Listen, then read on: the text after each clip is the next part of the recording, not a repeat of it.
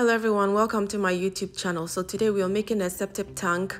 The size is 12 by 13, and as you can see, instead of using the manual diggers, we are using this tractor to dig it because it digs it faster. So it is digging it 12 by 13 and then 10 feet deep. So the depth is 10 feet. So as you can see, that's what the car is doing. So it's digging, and yeah. So it's done digging, and you can see the workers are taking out any stones, and then there's clay down there. So we decided to put like this black rubber down there. So now we are mixing the concrete to lay the concrete down flat on the rubber in the septic tank, manhole septic tank, yeah. So we decided to make it very strong. So it's 1 cement equals to 2 wheelbarrows of sand, please. Wheelbarrows of sand. So 1 cement to 2 wheelbarrows of sand. So as you can see, they are pouring it inside, and there's one worker inside trying to spread it in. He didn't come into the cut because of where I was standing. So they are done, and this is the next day.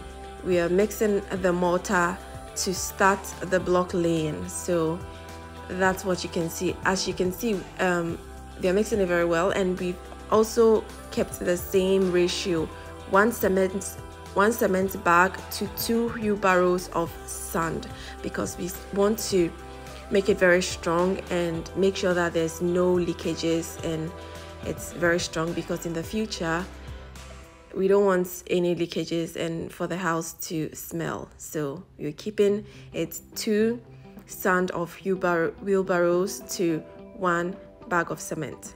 So as you can see, they're laying the blocks, and these are 6 inches blocks. 6 inches blocks is what we used for the septic tank. As you can see, we built we laid the blocks to a certain part, and then we decided to put in the concrete work for the pillars.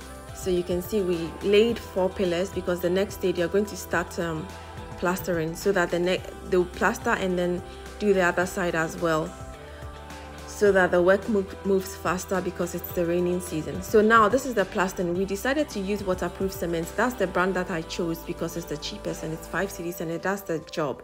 So we still kept the same ratio: 2 sands of wheelbarrow to 1 bag of cement, and then one waterproof cement to 1 bag of cement. That's what we did, and then you can see they are mixing everything up. So yeah, and now they are slapping it on the wall. They're slapping the mixture on the wall, and the plastering is ongoing.